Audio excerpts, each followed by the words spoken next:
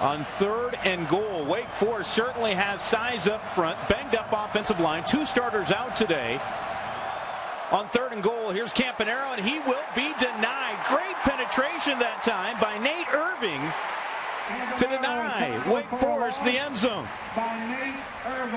And you call this the penetration by the NC State defense that doesn't allow them to score. Guys coming off the edge, and a great job right there. David Amerson just cleaning up the mess from his corner position to stop Wake Forest from scoring on that 3rd down attempt.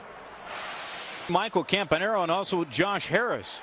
And this one going nowhere as NC State will tee off on it. And the biggest hitter, Nate Irving, brings them down for a big loss. And Nate Irving is a good one. He's a senior, goes 6'1", 230 pounds.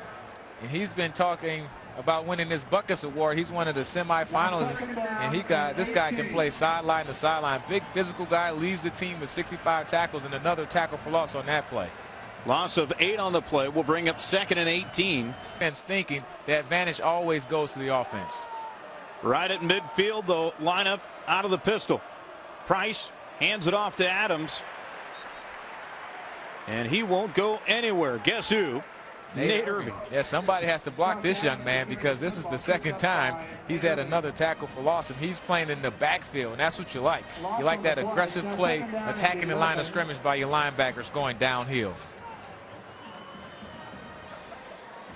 He actually moved to middle linebacker last spring.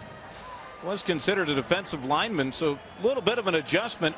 1st and goal, Campanaro will remain in at tailback. Bohannon the fullback. And this time Irving will meet Campanaro, and whoa! The slam. I know we've got Sidney Lowe, the head basketball coach here at NC State, coming up at halftime, but how about that dunk? I tell you, what about the wrestling team? I mean, this is a great play by Nate Irving, and this is what you need by NC State. Somebody has to get mad.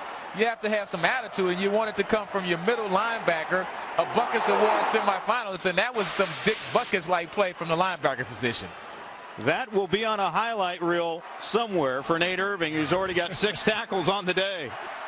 On themselves, a couple of starters in that offensive line out due to injury, and they've had to fill in. Price with some blitz late, and he will be brought down. A quarterback sack. Guess who? Nate Irving, who's had a huge first half, now with his 9th tackle of the game. He came into the game with the 3.5 sacks, and he's not buying any of those play fakes. He hesitates for just a second, goes straight to the quarterback. Great read by the middle linebacker, Nate Irving. And this is the guy that's really taken charge of this defense. When they had those string of running the football in the 2nd quarter, he gets the big hit and got everybody energized, and you can tell he's the on-field leader of this Wolfpack defense. 2nd and 16. Shuffle pass, and it's played well by Irving. 10 tackles now on the day for Irving. Loss of a yard. And of course, that's the 3rd time we've seen this shuffle pass. The first 2 times has been highly successful, and I'm sure that NC State at the halftime had that play drawn up on the chalkboard as something that we're going to stop. And if you're going to send somebody in there, hey, send a number 56, Nate Irving. Another tackle for loss on the day brings up 3rd and 17. Wake Forest kept this one close in the first half, had a couple of opportunities inside of the 5-yard line, could not come away with anything. And now the Wolfpack are teeing off on Wake Forest as again Nate Irving came crashing in, his 11th tackle of the day. Yeah, Nate Irving has been everywhere. I mean, number 56 on your screen, but he is living in the Wake Forest backfield. Had a couple tackles for loss, a big sack, and he's been the energizer guy for this Wake Forest defense. When things were a little tight on the goal line, he stepped up and made the big plays. Starting to become a staple here in the second half for Wake Forest offensively. Forest.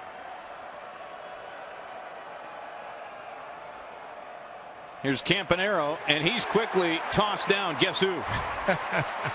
Man, he's in the zone. I mean, they haven't put a hat on this guy yet, and he's just doing a great job of running the lane. I mean, if you run inside, Nate Irving is there. You want to pass, I'm going to sack your quarterback. You try to get to the edge of the perimeter defense, I'm going to evade the cut block, and I'm going to penetrate and make another stop. 13 tackles on the day. And Campanaro, he's going to need some ice tonight, thanks to Nate Irving, who's been slammed down a couple of times to the turf. Now 3rd and long, 3rd and 10 here for Wake Forest. Price on the draw to Campanaro, and it's quickly snipped out by the Wolfpack. Irving and company in on the tackle again.